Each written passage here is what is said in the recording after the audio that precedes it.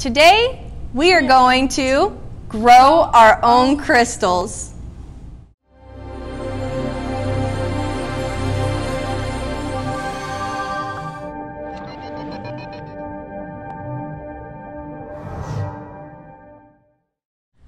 Hi guys, thanks for joining us again today. I'm Jessica with the Buena Vista Museum, and today I have my helper, Maddie.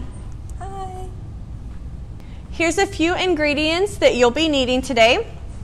We're going to need a jar. We're going to need boiling water. Make sure that you ask a parent to help you boil the water. We're also going to be using borax, and you can find this in the laundry detergent aisle.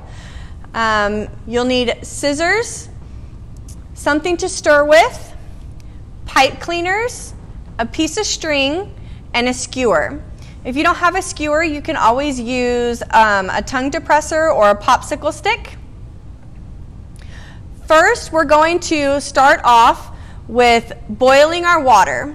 And while our water is boiling, I'm going to take my pipe cleaners and I'm going to make a rainbow.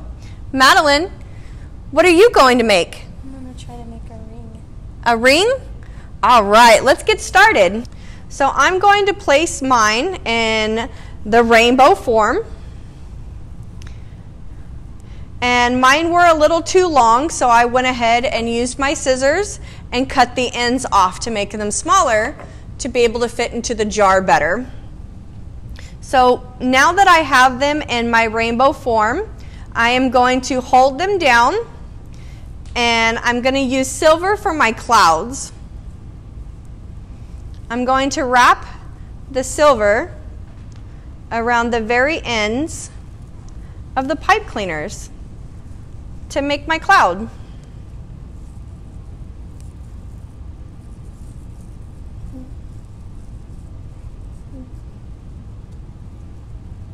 How are you doing over there, Maddie?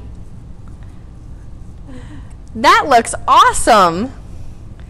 I can't wait to see what it looks like with crystals on it. Me too. Now I'm going to take the other end of my rainbow and I'm going to do the same thing.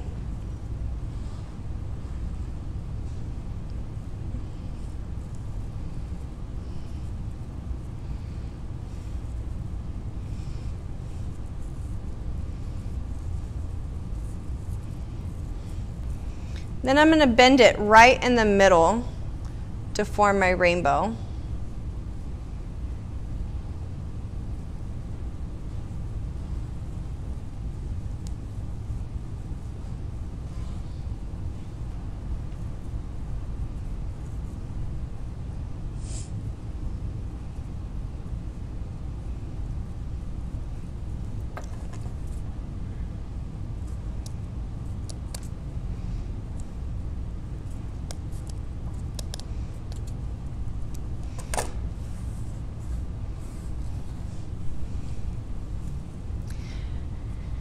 Now that we have the pipe cleaners in the shape that we want them, we're going to take our piece of string and we're going to loosely make a loop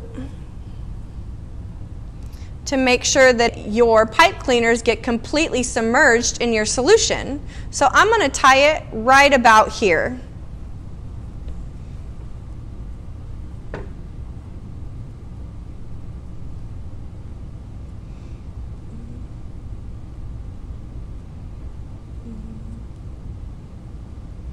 Now that we have a knot, we're going to set that aside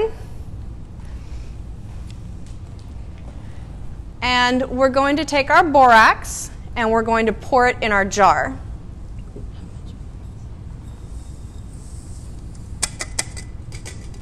This mixture calls for 3 tablespoons of borax per 1 cup of boiling water. Now that we have our borax in here, we're going to pour in 3 cups of boiling water.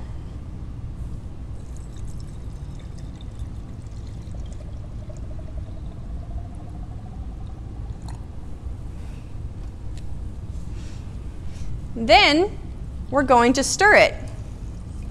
We're going to make sure that all the powder is dissolved.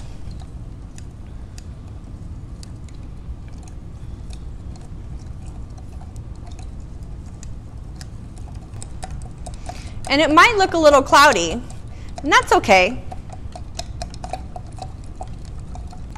Now that we have our mixture all mixed up, we're going to take our skewer and we're going to put it right through the hole of our string that we made. And then we're going to gently lower our pipe cleaners into the mixture.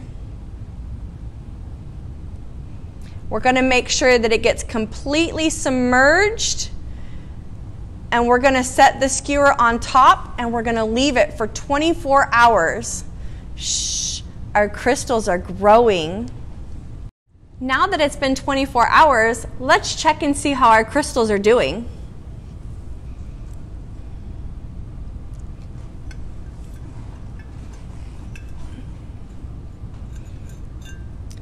Wow, this one has sat for just 24 hours. Look at all the different sizes of crystals on there. We have big ones, we have little ones. Oh my gosh, that's amazing.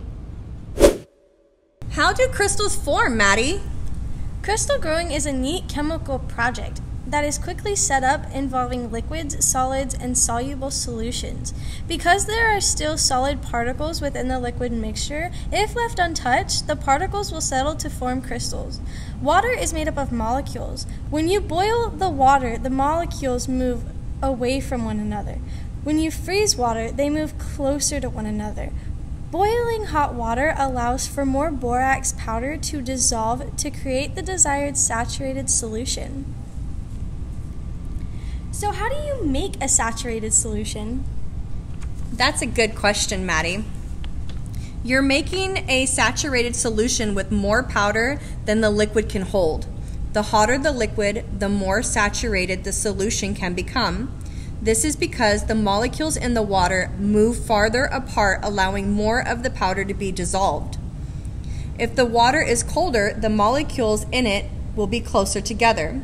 As the solution cools down, there is all of the sudden going to be more particles in the water as the molecules move back together.